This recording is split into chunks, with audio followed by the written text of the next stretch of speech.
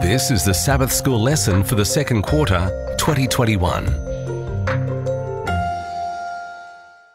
Lesson 13 for June 19 to 25, The New Covenant Life, read by Dr. Percy Harold.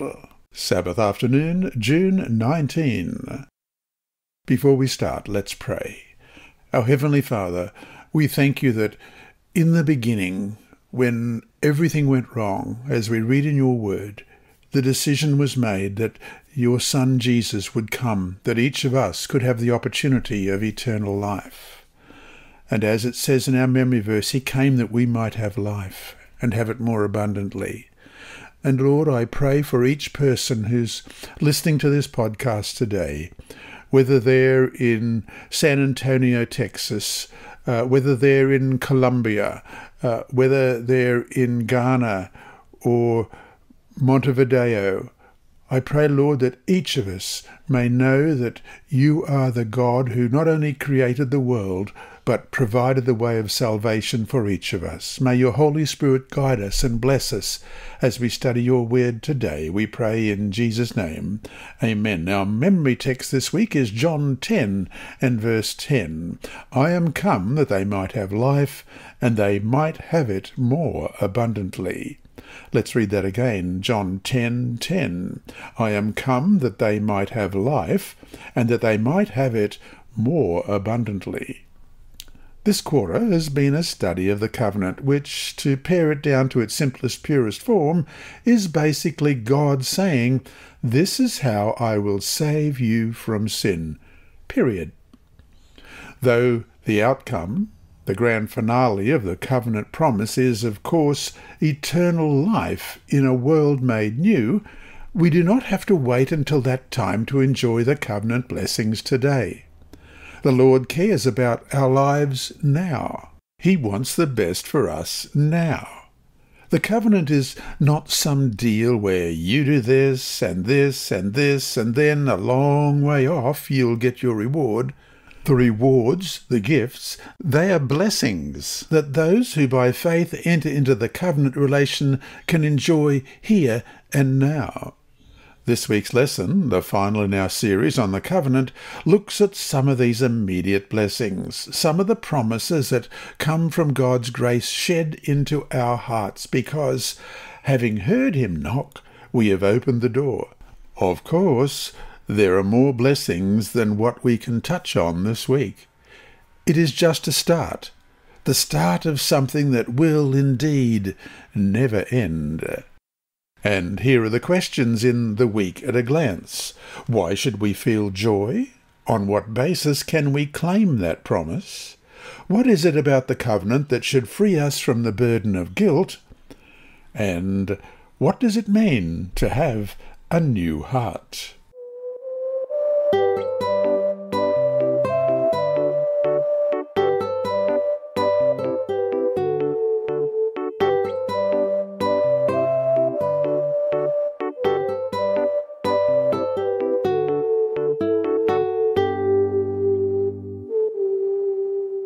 Sunday, June 20, Joy.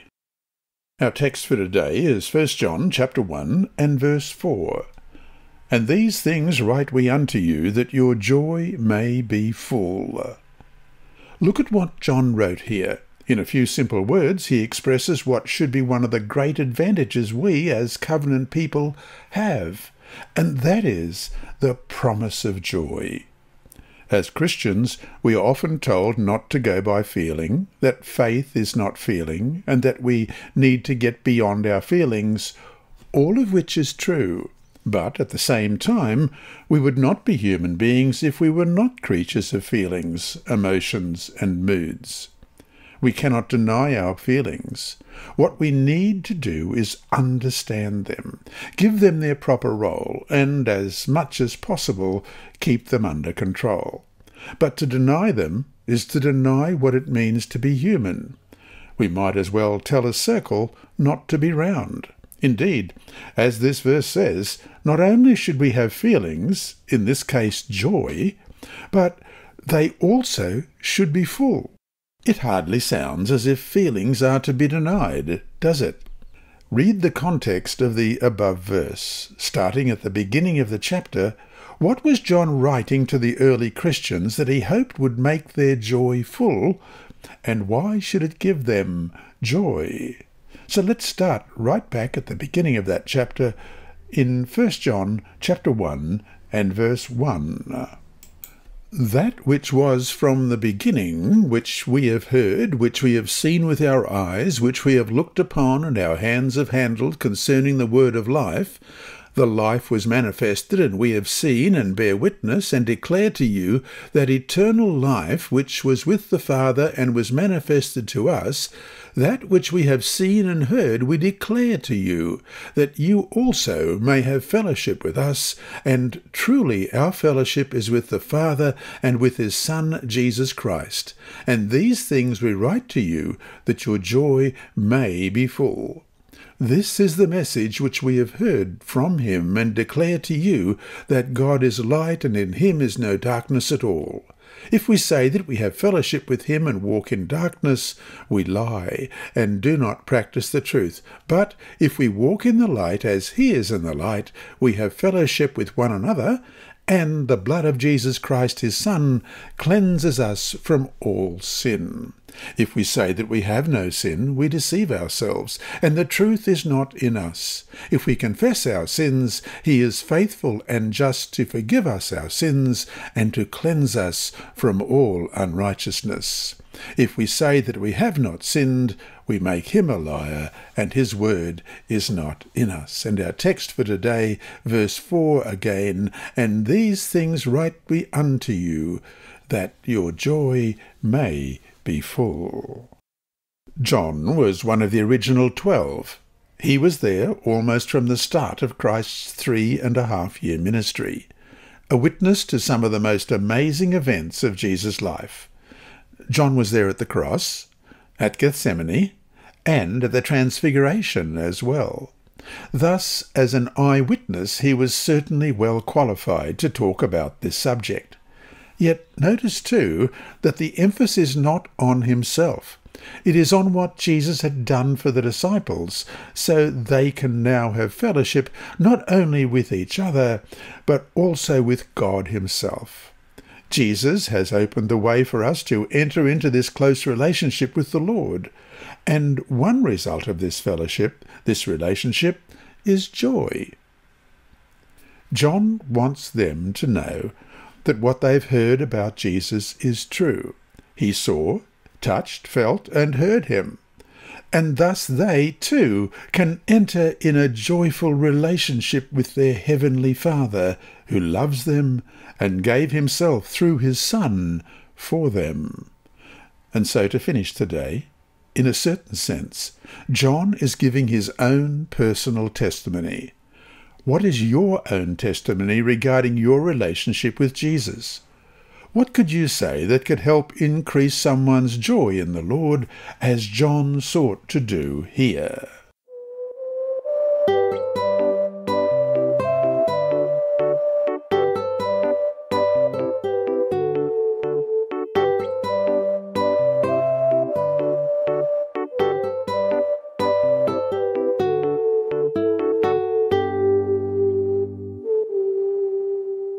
Monday, June 21. Guilt-free.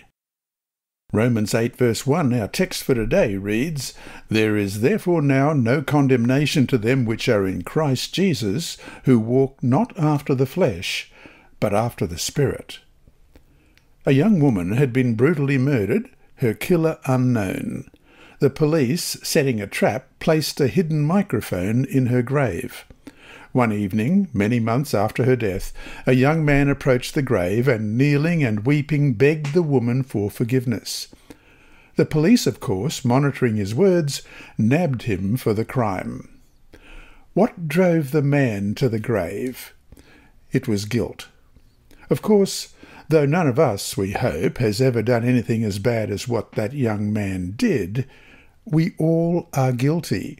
We all have done things we are ashamed of, things that we wish we could undo but cannot. Thanks to Jesus and the blood of the new covenant, none of us has to live under the stigma of guilt. According to the text for today, there is no condemnation against us. The ultimate judge counts us as not guilty, counts us as if we have not done the things we feel guilty about. How do these following verses help us understand Romans 8:1?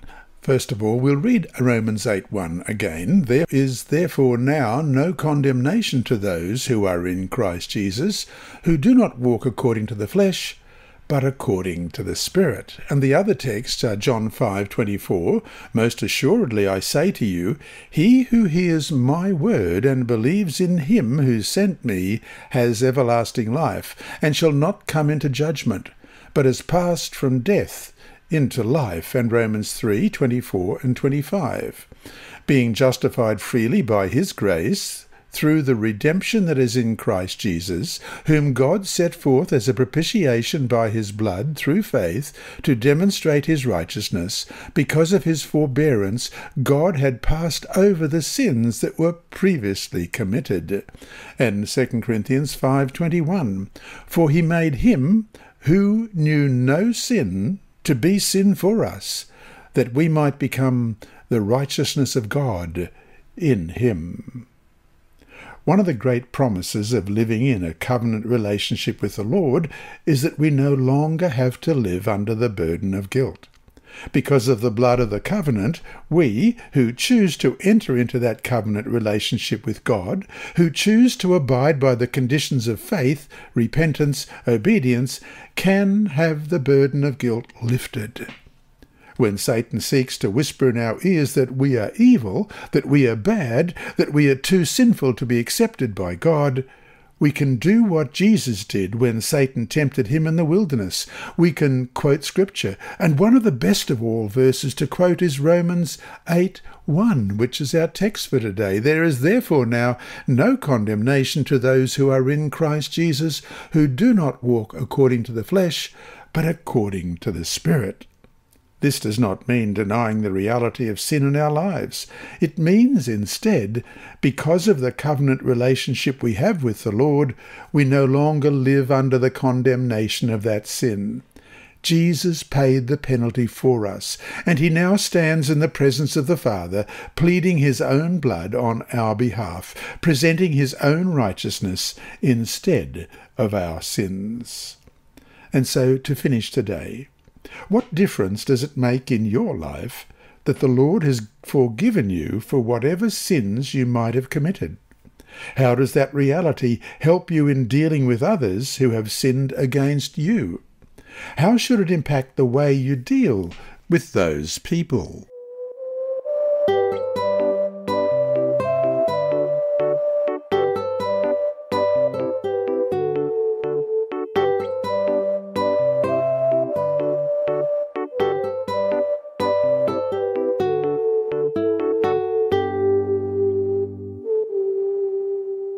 Tuesday, June 22. New Covenant and New Heart. Our text for today is Ephesians chapter 3, verses 17 to 19. That Christ may dwell in your hearts by faith, that ye, being rooted and grounded in love, may be able to comprehend with all saints what is the breadth and length and depth and height, and to know the love of Christ, which passeth knowledge, that ye might be filled with all the fullness of God. As earlier studies this quarter showed, the new covenant is one in which the Lord puts the law in our hearts, as we read in Jeremiah 31, verses 31 to 33. Behold, the days are coming, says the Lord, when I will make a new covenant with the house of Israel and with the house of Judah, not according to the covenant that I made with their fathers in the day that I took them by the hand to lead them out of the land of Egypt, my covenant which they broke, though I was a husband to them, says the Lord. But this is the covenant that I will make with the house of Israel after those days, says the Lord. I will put my law in their minds, and write it on their hearts, and I will be their God, and they shall be my people.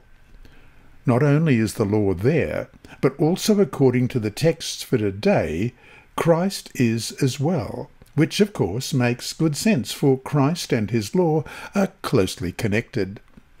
Thus, with Christ's law in our hearts, and with Christ dwelling there too, the Greek word translated in the above text as dwell also means to settle in, giving the idea of permanency.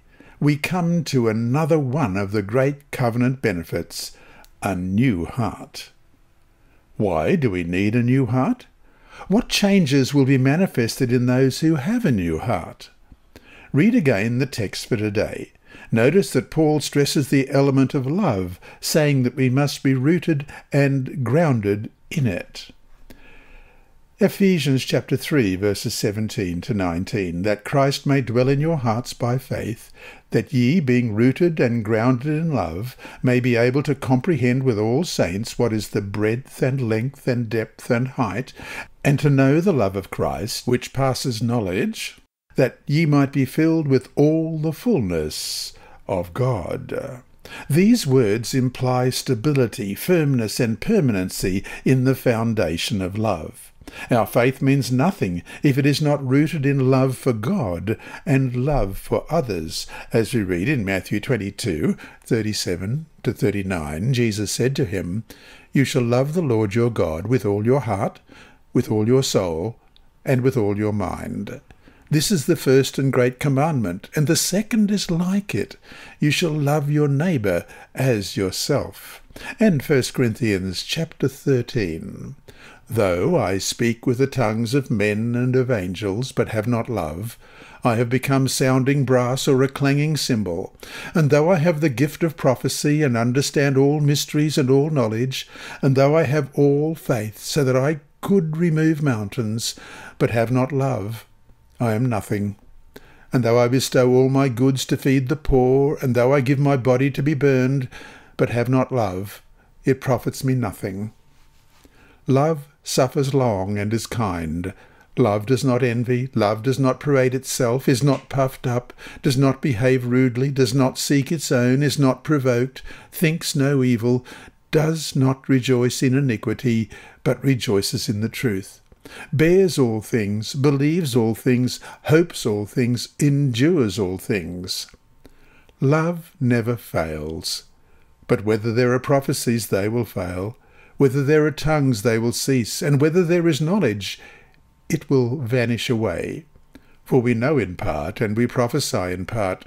But when that which is perfect has come, then that which is in part will be done away. When I was a child, I spoke as a child, I understood as a child, I thought as a child. But when I became a man, I put away childish things. For now we see in a mirror dimly, but then face to face. Now I know in part, but then I shall know just as I also am known. And now abide faith, hope, love, these three, but the greatest of these is love. This love does not come in a vacuum. On the contrary, it comes because we get a glimpse of God's love for us, a love that passeth understanding, as manifested through Jesus. As a result, by him working in us, our lives are changed, our hearts are changed, and we become new people with new thoughts, new desires, and new goals. Our reaction to God's love for us enables him to change our hearts and instill in us love for others. Perhaps this is what Paul means, at least partially, when he talks about us being filled with the fullness of God. Read 1 John 4:16. How does this text relate to what Paul has written in Ephesians 3:17 to 19? First of all, 1 John 4:16, "And we have known and believed the love that God has for us. God is love, and he who abides in love abides in God, and God in him." And our text for today again, Ephesians 3, beginning at verse 17, "That Christ may dwell in your hearts through faith, that you, being rooted and grounded in love, may be able to comprehend with all the saints what is the width and length and depth and height, to know the love of Christ which passes knowledge, that you may be filled with all the fullness of God." And so to finish today, look at the text we've studied today. What can you do that will allow the promises of these texts to be fulfilled in you? Are there things you need to change? Things that are perhaps hampering you from experiencing the fullness of God, as we just read in Ephesians 3:19? Make a list of what changes you need to make in your life. Make one for yourself, and if you are comfortable, make one that you could share with the class. How can you help each other make necessary changes?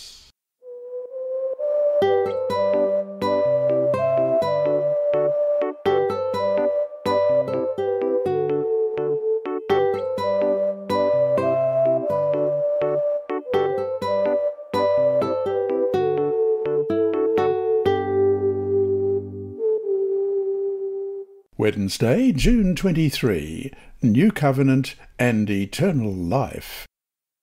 Our text for today is John chapter 11, verses 25 and 26. I am the resurrection and the life. He who believes in me will live even if he dies, and everyone who lives and believes in me will never die. Let's read this again from the New American Standard Bible. I am the resurrection and the life. He who believes in me will live even if he dies, and everyone who lives and believes in me will never die. John 11:25 and 26. There are two dimensions to eternal life.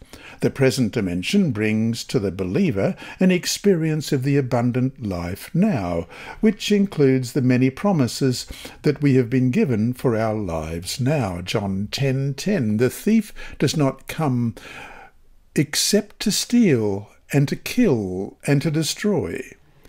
I have come that they may have life, and that they may have it more abundantly. The future dimension is, of course, eternal life, the promise of the resurrection of the body, as we read in John 5, verses 28 and 29. Do not marvel at this, for the hour is coming in which all who are in the graves will hear his voice and come forth, those who have done good to the resurrection of life, and those who have done evil to the resurrection of condemnation. And in chapter 6 of John, verse 39, this is the will of the Father who sent me, that of all he has given me I should lose nothing, but should raise it up at the last day. Though still in the future, that is the one event that makes everything else worth it, the one event that caps all our hopes as Christians. Study the verse for today. What is Jesus saying here? Where is eternal life found? How do we understand his words that those who live and believe in him, even if they die, will never die? I am the resurrection and the life, in John 11:25 and 26. He who believes in me will live even if he dies, and everyone who lives and believes in me will never die. And so we look at Revelation 2, verse 11. He who has an ear, let him hear what the Spirit says to the churches. He who overcomes shall not be hurt by the second death. And Revelation 20, verse 6. Blessed and holy is he who has part in the first resurrection. Over such the second death has no power, but they shall be priests of God and of Christ, and shall reign with him 1,000 years. And Revelation 20, verse 14. Then death and Hades were cast into the lake of fire. This is the second death. And Revelation 21, verse 8. But the cowardly, unbelieving, abominable, murderers, sexually immoral, sorcerers, idolaters, and all liars shall have their part in the lake which burns with fire and brimstone, which is the second death. Of course, we all die, but according to Jesus, this death is only a sleep, a temporary hiatus that, for those who believe in him, will end in the resurrection of life. When Christ returns, the dead in Christ will rise immortal, and the living followers of Christ will, in the twinkling of an eye, be changed into immortality. Both the dead and the living who are Christ's will possess the same kind of resurrection body. Immortality begins at that time for God's people. What a great joy to know now that our end is not in the grave, but that there is no end, that we will have a new life that lasts forever. As we read in the book The Desire of Ages, page 388, Christ became one flesh with us in order that we might become one spirit with him. It is by virtue of this union that we are to come forth from the grave, not merely as a manifestation of the power of Christ, but because through faith his life has become ours. Those who see Christ in his true character and receive him into the heart have everlasting life. It is through the Spirit that Christ dwells in us, and the Spirit of God, received into the heart by faith, is the beginning of the life eternal. End of quote. And so to finish today, in what ways can we now enjoy the benefits of eternal life? In other words, what does this promise do for us now? Write down some of the benefits this promise of eternal life gives to you personally in your day-to-day life. How could you take this hope and promise and share it with someone who is struggling, perhaps with the death of a loved one?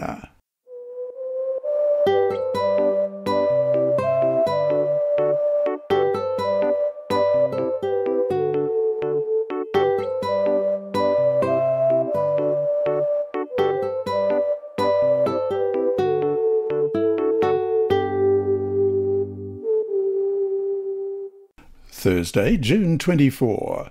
New Covenant and Mission. Go ye therefore and teach all nations, we read in Matthew 28:19-20, baptizing them in the name of the Father and of the Son and of the Holy Ghost, teaching them to observe all things whatsoever I have commanded you, and lo, I am with you always, even unto the end of the world. All over the world, people often struggle with what South African writer Lawrence van der Post called the burden of meaninglessness. People find themselves with the gift of life, yet they do not know what to do with it, do not know what the purpose of this gift is, and do not know how to use it. It is like having someone in a library filled with rare books, only to have the person not read the books, but use them to build fires. What a terrible waste of something so precious. For the New Covenant Christian, however, that problem is not one they need to struggle with. On the contrary, those who know and have personally experienced the wonderful news of a crucified and risen Saviour who died for the sins of every human being everywhere, that they all might have eternal life, know joy. Considering the unequivocal call in Matthew 28:19 and 20, the believer certainly has a mission and purpose in life, and that is to spread to the world the wonderful truth he or she has personally experienced in Christ Jesus. What a privilege! Almost anything else we do in this world will end when this world does. But spreading the gospel to others is a work that will make an imprint on eternity. Talk about a sense of mission and purpose, and that's the whole mission and purpose of this podcast of the Sabbath School lesson. Break down the verses for today into their various elements. What are the specific things Jesus is telling us to do, and what is involved in each one? What promise do we have that should give us the faith and courage to do what Christ commands? And I've chosen to read Matthew 28, verses 19-20 from a modern English version, the God's Word translation. So wherever you go, make disciples of all nations. Baptize them in the name of the Father, and of the Son, and of the Holy Spirit. Teach them to do everything I have commanded you, and remember that I am always with you until the end of time. Let's read that again. So wherever you go, make disciples of all nations. Baptize them in the name of the Father, and of the Son, and of the Holy Spirit. Teach them to do everything I have commanded you, and remember that I am always with you until the end of time. And so to finish today, as New Covenant Christians, we have been given a clear mandate by the Lord himself. Whoever we are, whatever our station in life, whatever our limits, we can all play a role. Have you been doing anything? Can you do more? What can your class do together to have a greater role in this work.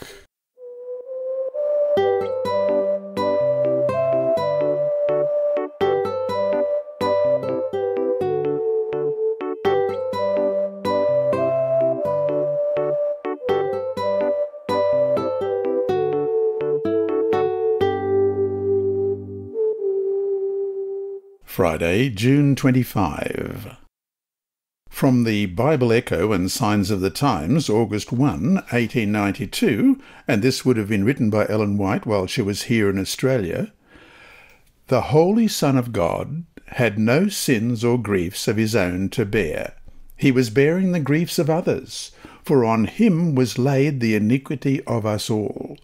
Through divine sympathy, he connects himself with man, and as the representative of the race, he submits to be treated as a transgressor. He looks into the abyss of woe opened for us by our sins, and proposes to bridge the gulf of man's separation from God. And by the same author, Testimonies for the Church, Volume 5, page 353. Come, my brother, come just as you are, sinful and polluted. Lay your burden of guilt on Jesus, and by faith claim his merits. Come now, while mercy lingers. Come with confession, come with contrition of soul, and God will abundantly pardon. Do not dare to slight another opportunity. Listen to the voice of mercy that now pleads with you to arise from the dead, that Christ may give you light. Every moment now seems to connect itself directly with the destinies of the unseen world. Then let not your pride and unbelief lead you to still further reject offered mercy. If you do, you will be left to lament at the last. The harvest is past, the summer is ended, and we are not saved. And that brings us to our 3 discussion questions for this week. 1. We see ourselves in relation to the cosmos, wrote Francisco Jose Moreno, and we are aware of our ignorance and final powerlessness, hence our insecurity. As a result, we fear. And that's from page 7 of Between Faith and Reason, Basic Fear and the Human Condition. Compare this statement with what you studied this week in Ephesians 3, 17 to 19. That Christ may dwell in your hearts through faith, that you, being rooted and grounded in love, may be able to comprehend with all the saints what is the width and length and depth and height, to know the love of Christ which passes knowledge, that you may be filled with all the fullness of God. Discuss the differences between the 2 sentiments. 2. God promises us joy as believers in Jesus. Is joy the same as happiness? Should we always be happy? If we are not, is there something wrong with our Christian experience? What can the life of Jesus reveal that will help us understand the answers to these questions? And 3. Discuss further this idea of being filled with the fullness of God as we read in Ephesians 3:19. What does that mean? How can we experience this in our lives? Verse 19 again, to know the love of Christ, which passes knowledge, that you may be filled with all the fullness of God. And to summarize this week's lesson, and perhaps the whole quarter, the covenant is not just some deep theological concept. Instead, it defines the parameters of our saving relationship with Christ, a relationship that reaps us wonderful benefits now and at his return.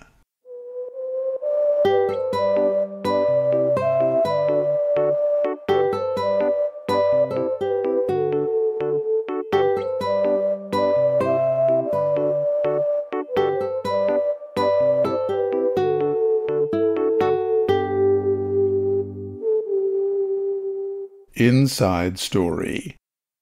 Our mission story this week is titled God is Real, and it's by Andrew McChesney of Adventist Mission.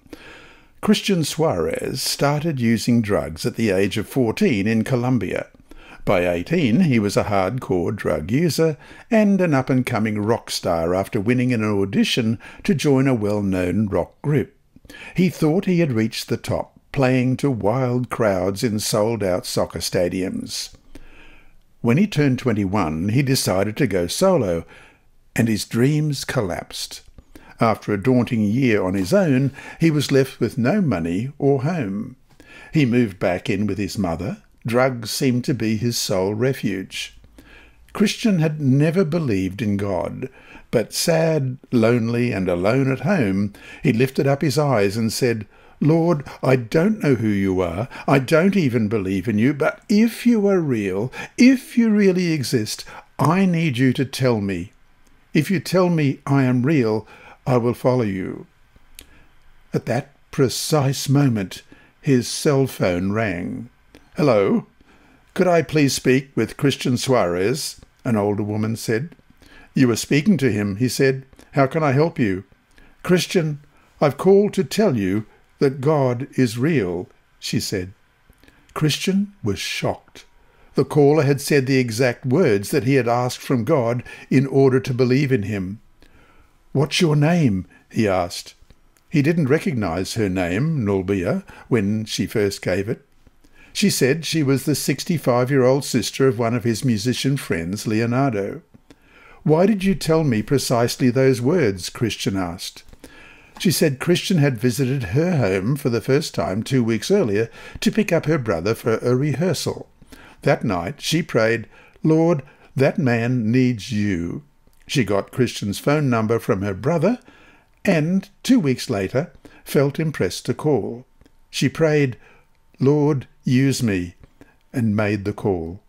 Christian excitedly called another friend, Alfonso, to tell him about the phone call. Alfonso got a strange sound in his voice and asked Christian to come over to his house.